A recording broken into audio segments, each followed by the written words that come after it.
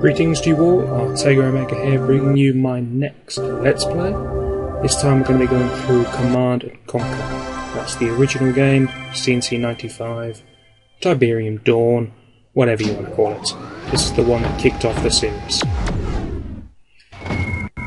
Now, as with most of the games I seem to be Let's Playing, this one does have an introduction.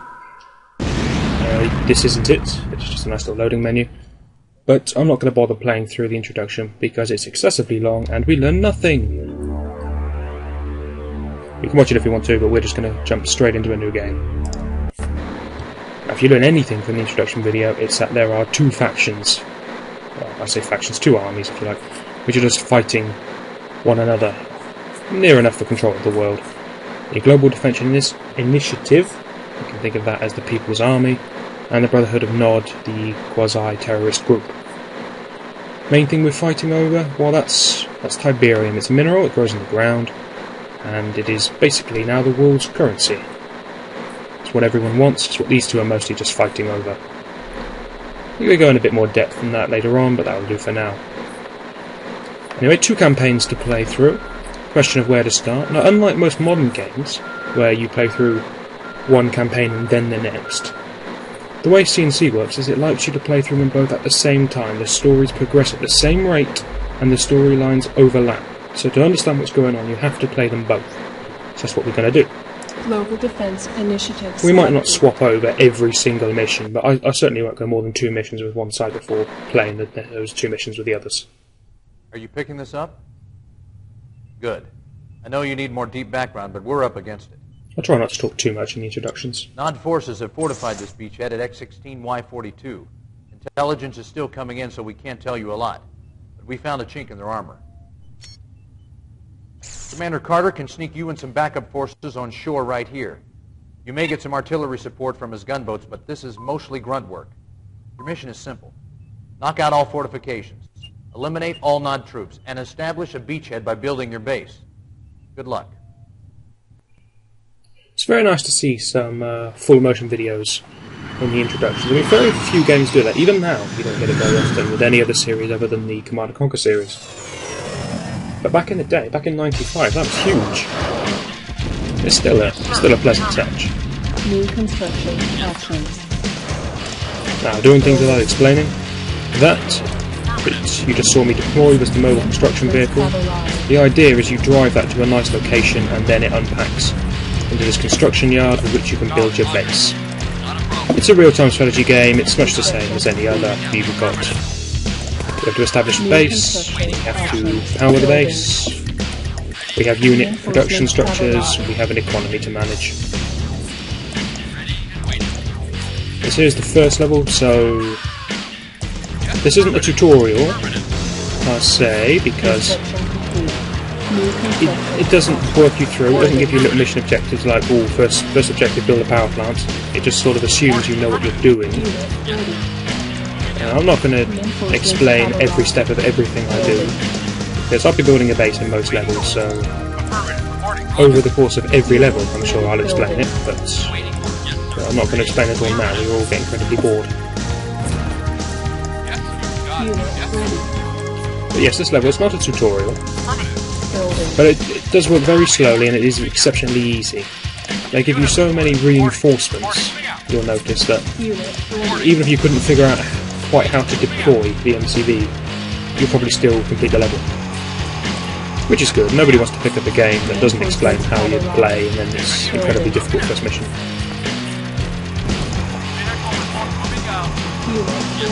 You notice I'm not pushing out too much yet. I like to build up a bit of a force before I attack. There's another reason for this. These turrets over here. The boat can take them out quite comfortably, and we can't complete the level unless these things are dead. So I'm just sort of letting the boat do it. We can't control the boat. He just patrols back and forth and shoots at whatever he sees.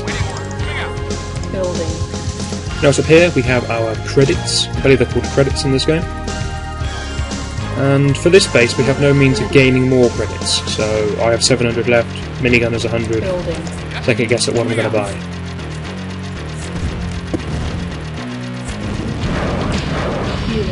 You notice that some of the creature comforts from more modern real-time strategies isn't here. For example, I can't see the health bars of the units. I have to click on them to see their health. So I count my units because I'll be making big drag boxes, so I'll be able to see them all. But looking at things like that turret, I can't actually see its health. I have to physically click on it to have a look at how damaged it is. I'm in this situation again where I have slowdown and I have no idea if the recording software is picking it up. But if it is, I can explain why it is.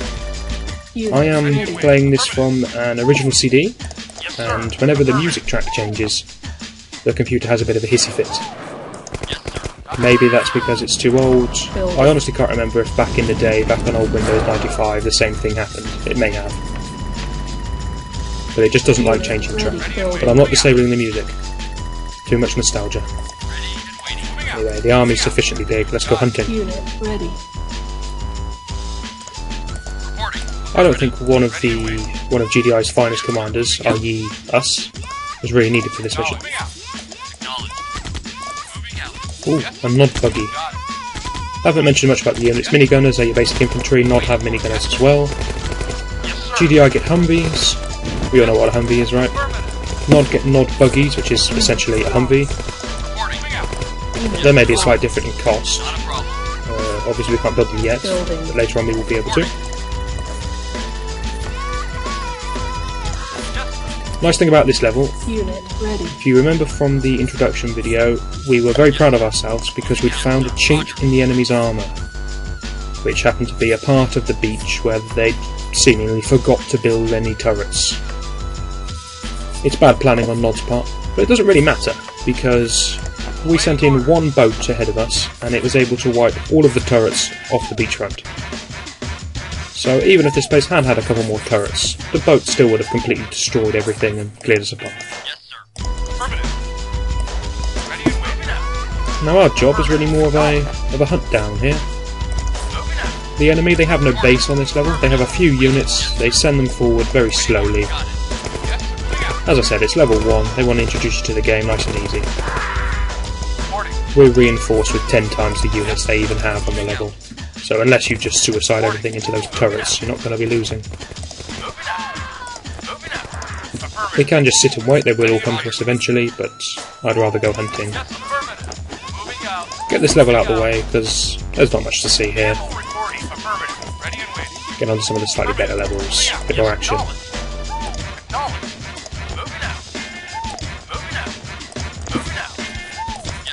Fog of War, much the same in any other game.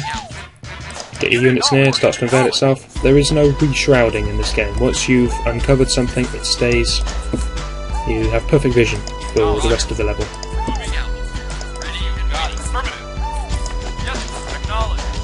You notice this map is tiny. There's very little to find here. And the mission will end when we've killed everyone, so that means there is someone about. I can hear a Humvee shooting. Here he is. There's somebody else. Alright. Mission accomplished. Oh, no, there's not. It's just a bit delayed. Every time you do a level, you get a ending clip.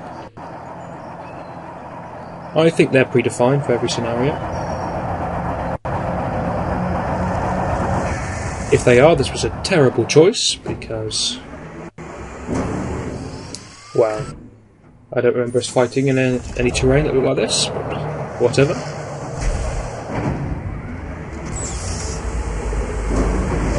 The main pull of this ending scenario seems to be the birth of a new base, which constructed a grand total of 1 barracks and about 5 troops.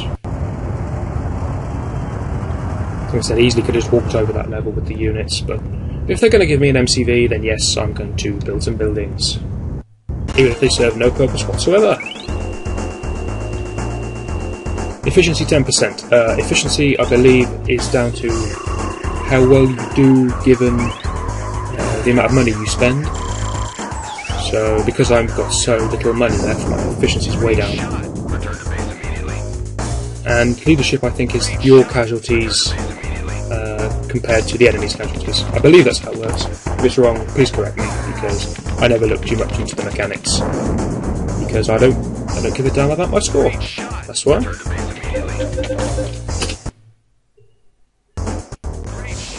There's no point in hunting for high scores on the early levels because your later levels will completely outstrip them, point-wise. Here's a nice feature I like. At the end of every level you'll see progression. So if we successfully win a mission, then we get to sort of see on a world scale the effect we had. So we took that little beachfront that was up here, and we've secured this landing area, and our next plan of attack is to just take the entire region. So we'll push on with that. When I said region, apparently I meant Estonia.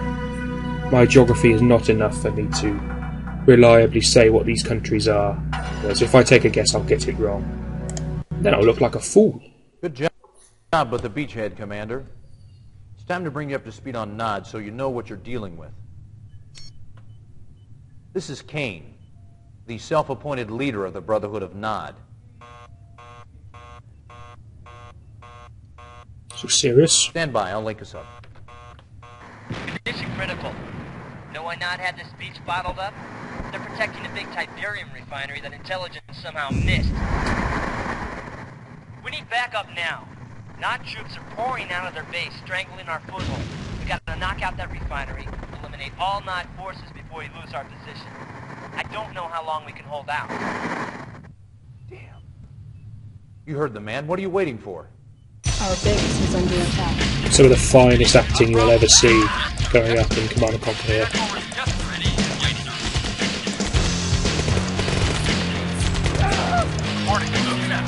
So the enemy, they have a refinery that apparently we are terrified of.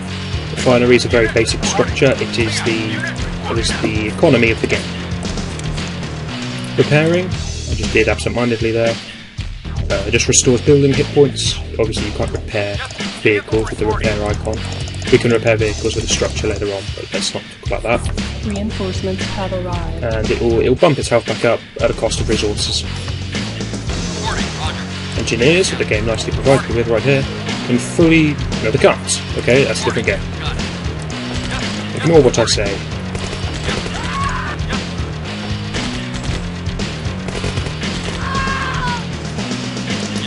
Okay, one thing I'm pretty sure engineers can't do is capture enemy buildings.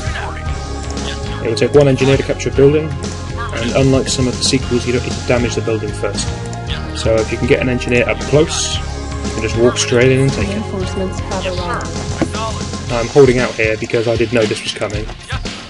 A new MCV. Now if you notice, and I'll be honest, back in the day when I played this I didn't notice, this is the same base as before. It's the same beach, it's the same weird line up of bunkers over here that serves no purpose. So apparently we got quite badly attacked after we secured this area. We lost our construction yard, everything but our barracks. If you're thinking this is stupid because that map is tiny, what are we doing on this tiny map again? Well, the battlefield's going to expand, there's going to be more for us to explore this time. I hope. Construction complete. New construction options.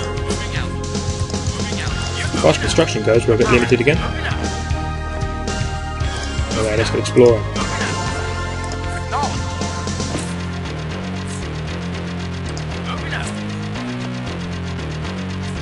Yes, sir. I hope I'm right in saying it's the same beach. Looking at it now, the terrain looks slightly different, so maybe it's not. Anyway, we found some enemies up here. We seem to be outnumbered slightly.